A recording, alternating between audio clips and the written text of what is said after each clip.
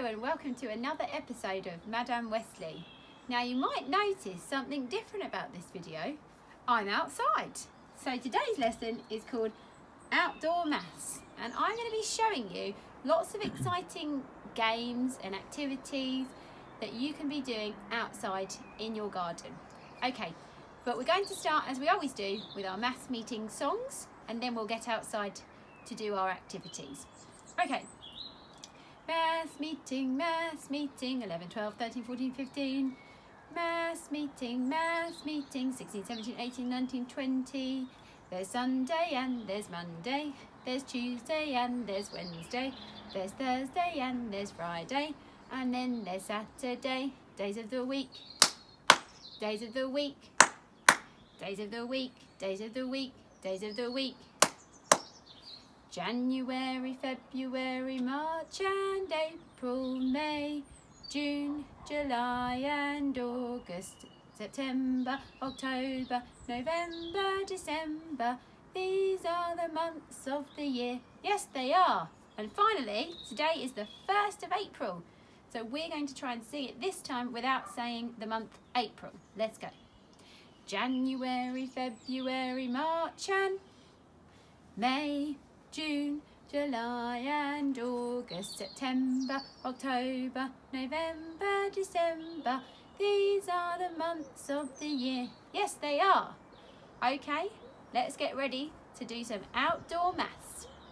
So, our first idea for coming outside is to write your numbers, whichever numbers you want, in chalk on the floor. You can do it nice and big, and then you can practice your number formation using some water and a paintbrush. So let me show you with number 1.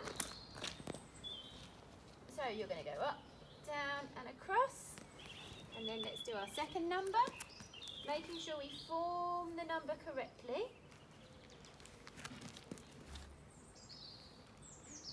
You can do this with bigger numbers, and you can even do some drawing with just some water and a paintbrush. Okay, our next idea is creating yourself a chart looking at different objects that you can find around your garden. So for example, I've collected leaves, sticks and stones today, and at this side I've written leaves, sticks and stones. This column I've put all the items in, and then this column you add them all together, you count them, and then you give yourself a tally. So with a tally, what you need to do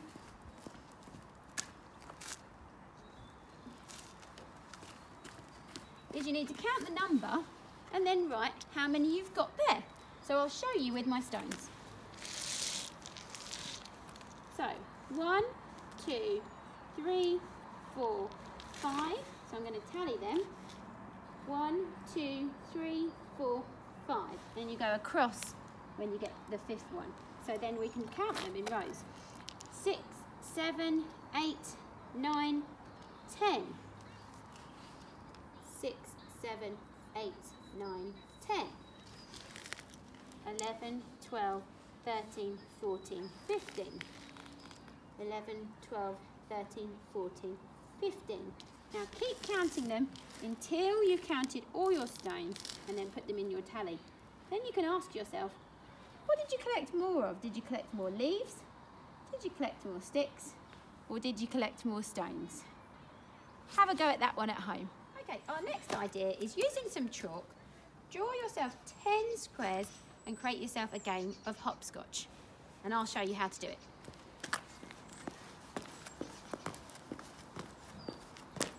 You can even do it counting the numbers at the same time. 1, 2, 3, 4, 5, 6, 7, 8, 9, 10.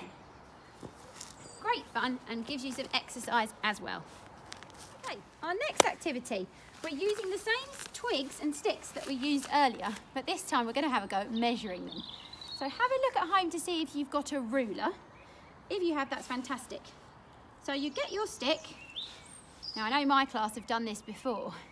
And you put your twig starting on the 0 and you measure it over here. Zoom right in. Let's have a look at how long this stick is. So we started it, remember, start at the 0 and it ends at the 14, which means this stick is 14 centimetres long. Let's look at another one. Okay, oh, I wonder if this one's longer or shorter. So, starting at the 0, ending here, this one is 24 centimetres long. So it was longer. Okay, let's have a go at another one. This one's a little bit bent, so we put it to the 0, all the way here, and this one is just over the 20 centimetres. So if you just estimate and roughly guide it to the nearest centimetre, and then what you can start to do is, after you've measured them, put them in order of length. So you can put the shortest at the top and the longest at the bottom. I wonder how many twigs you can measure. Okay, looking at our next idea. Using the leaves that you've collected already, or perhaps you might want to collect some more, I'd like you to sort them. You can choose 2 ways, any way of sorting them yourself. Now, I didn't have any hoops at home, so I've just used some bowls from the kitchen, and I've decided to sort mine into green and not green. So I'm going to take a leaf. This one's green, so it's going to go in here. I'm going to sort them all. Not green, not green, not green, not green, and I think all of these ones are green.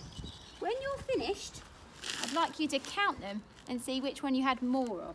So, 1, 2, 3, 4, 5, 6, 7, 8, 9, 10, 11, 12, 13, 14. So I had 14 green ones.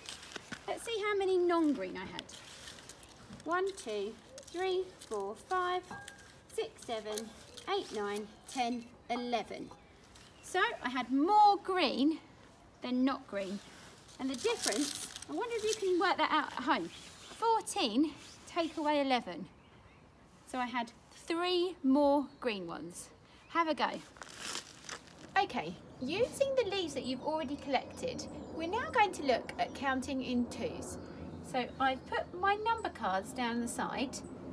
I've got 0, 2, 4, 6, 8, 10, 12, 14, 16, 18, 20. And on this side, I've started to put out leaves, showing what it looks like when you count in 2s. So obviously I've got no leaves here because it's 0. Here I've got 2 leaves. Here I've got 1, 2, 3, 4. 1, 2, 3, 4, 5, 6. So how many leaves would I have here? 8. And we could just keep going and watch the leaves increase. Okay, using the same leaves, or you could go and collect some more. Now I want you to have a look at writing numbers on the leaves. So here I've written number 1, here I've got number 2, and here I've got number 3. So I'm going to choose another leaf and write number 4, 5,